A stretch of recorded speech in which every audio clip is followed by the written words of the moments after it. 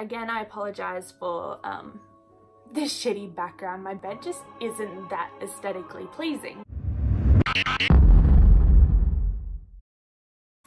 Hey guys, what's up? My name is Sky Webb and I'm here to talk about a true crime story that I can't get off my mind. Before I get started, I just want to put out a little disclaimer that I mean no harm to any of the victims or the victim's family, and I wish everyone who was hurt within this story the utmost peace and solace, either in rest or in recovery. Just like popped out of this shirt. Like, I'm just in my pajamas, I'm sorry.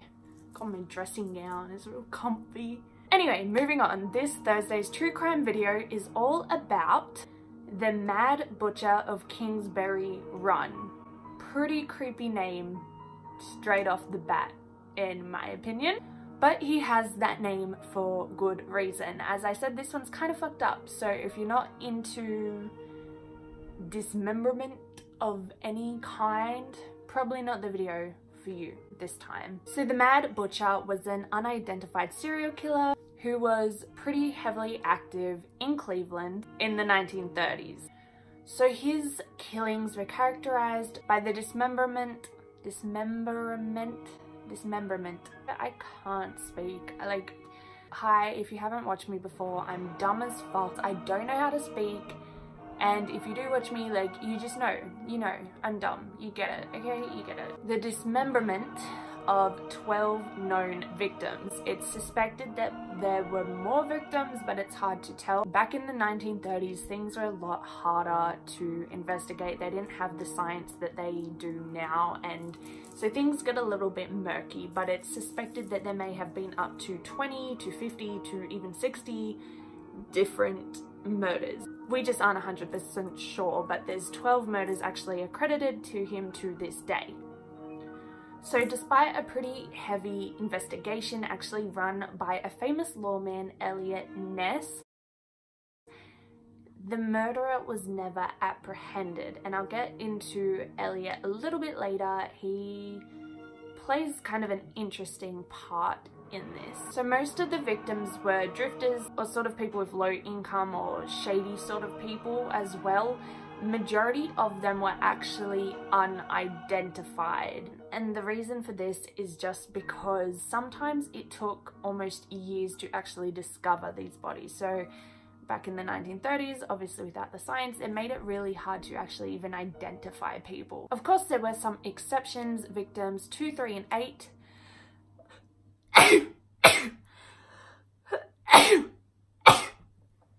bless me. Victims 2, 3, and 8 were identified, and I'll get into that in a minute. So as I said, the victims all appeared to be kind of lower class drifters, people who weren't often reported missing or weren't often missed, and that's another reason why it often took so long to even find their bodies, because no one knew to look for them. So the butcher always beheaded his victims. He often dismembered them. So for those of you who don't know and just a little bit in the head like I am, dismembered just means like they cut certain body parts off. Like they just cut shit off basically. But they say dismembered a lot and they say beheaded a lot, and I kind of thought that was the same thing, but it's not really necessarily the same thing because they're different things, and like normal people should know that, and like I should know that because I do this like a lot and I hear about this a lot, so I should just know that, but I don't know that. And now I'm just rambling because I don't really want to talk about the creepy stuff right now because I'm kind of creeped out, if you can't tell. But yeah, I'm gonna keep going.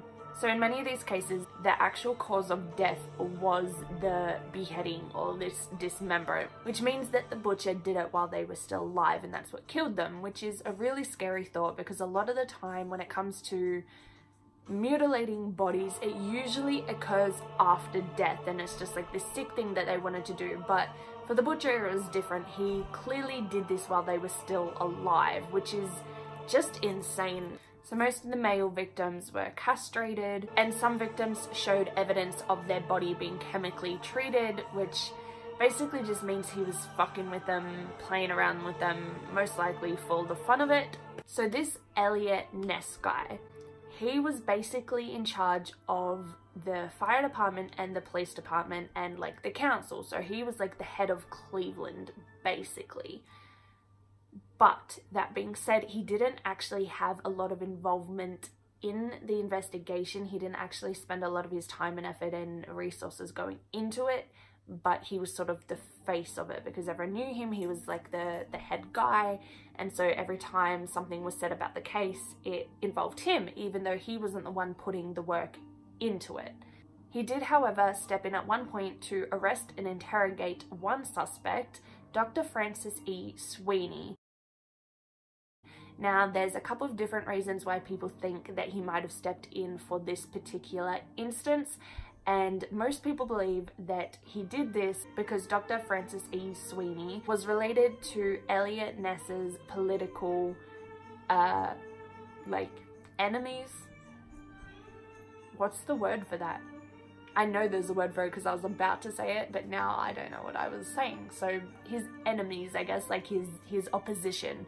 It's probably a better word for it. So people kind of think that he did this as a way to sort of publicize the fact that his opponents were related to someone who's like this crazy butcher murderer, but that hadn't been proved yet. So it was a little bit messy on his part. He probably shouldn't have done that for that reason, but we don't know.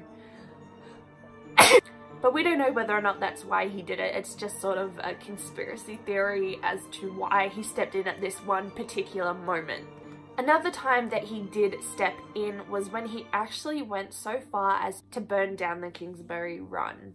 So a lot of people have theories as to why he did this as well. Some people think he genuinely was just trying to help, as the Kingsbury run is where the butcher sort of got all of his victims from, because that's where all the lower class people and the drifters and whatever else went to.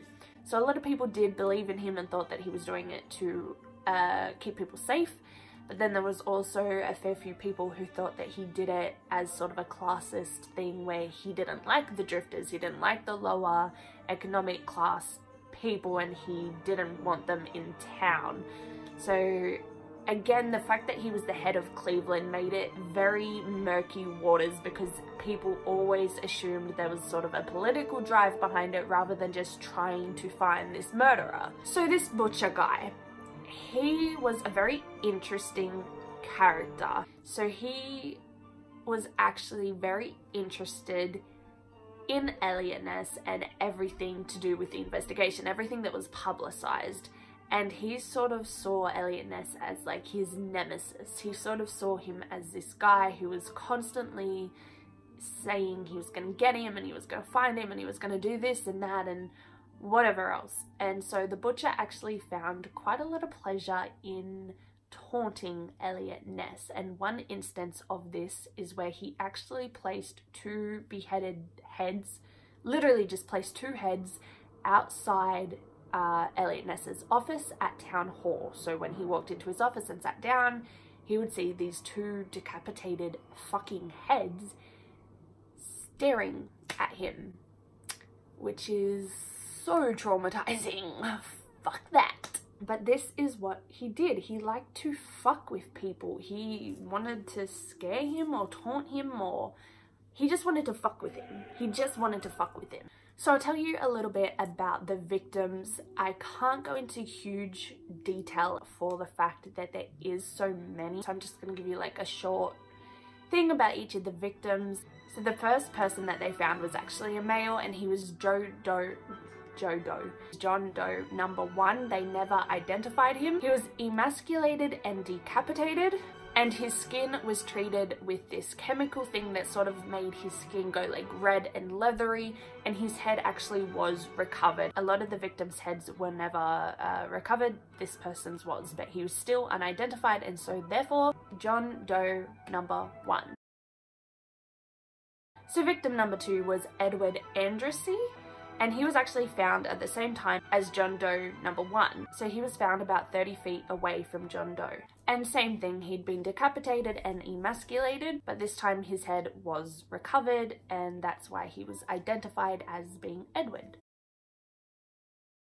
The third body they found was that of Florence Polio. She was female. She'd been dismembered as well as decapitated, but her head had never been recovered. They say it's suspected to have been Florence, but they can't 100% guarantee that it was.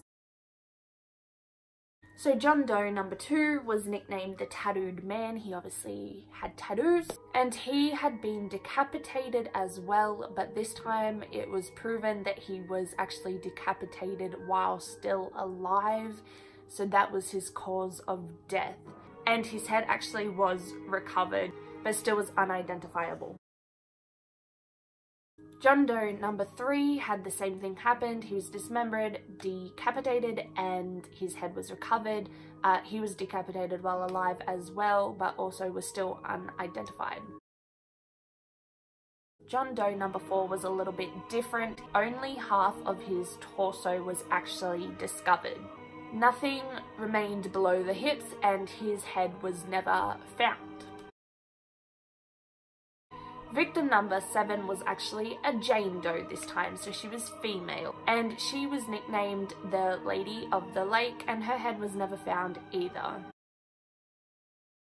Jane Doe number 2 was also decapitated. She was actually the only person of colour out of all of his victims, and for whatever reason she had a rib missing as well.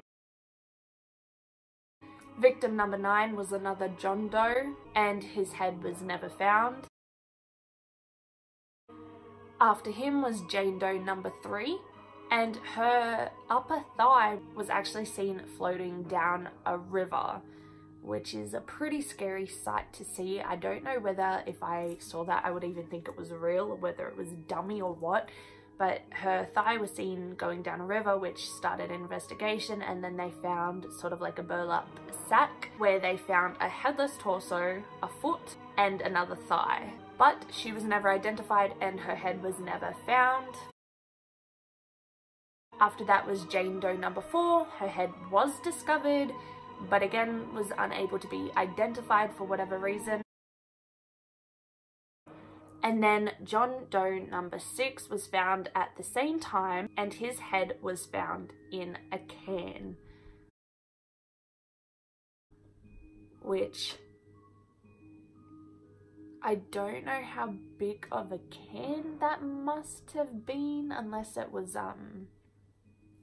all fucked up. I don't know, but he was found in a can. So as you can see, most of these victims were just unidentified, which makes the whole thing seem so much worse. That just goes to show, honestly, how bad it really was in the 1930s, where there was just nothing they could do. They had their heads, they had DNA and whatever, but it wasn't enough to identify these people, which is just crazy. But then I guess that's why the butcher picked drifters and people that were at the run, because people weren't looking for them, so maybe no one even noticed.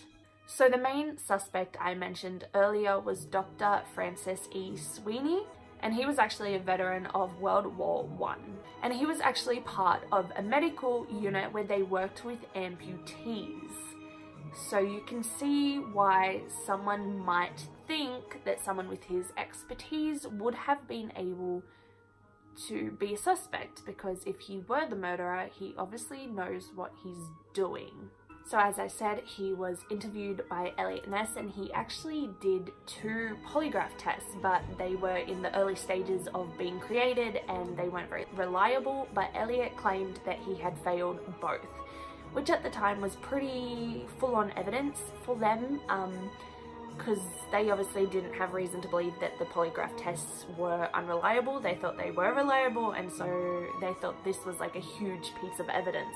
And so the person who actually conducted the polygraph test, he was famous for it, and he basically said, "You've got your man, this is the killer, this is the butcher." But because of the doctor's relations to Ness's opposition, he basically felt that it would be impossible to actually prosecute him, and so he didn't. He actually had him committed instead. And so after he was committed, there were no other leads or suspects whatsoever. But from his hospital confinement, he did send Eliot Ness multiple letters, notes, postcards, whatnot, basically harassing him and taunting him, I guess you could say. And so that's why people to this day still believe that he was the butcher, because there was no other leads after he'd been committed. he continually harassed Elliot Ness, which fair enough, if you were innocent. I mean, I probably wouldn't harass him because it's weird, but I can get why you would. So guys, my camera died. So basically that's the story of the Mad Butcher of Kingsbury Run. So let me know what you think about it down below, or you can message me over on Facebook at skyweb with 3 Bs. Make sure to give this video a like if you feel like it, and subscribe so you can see all my videos. I post every Thursday all about true crime. Bye!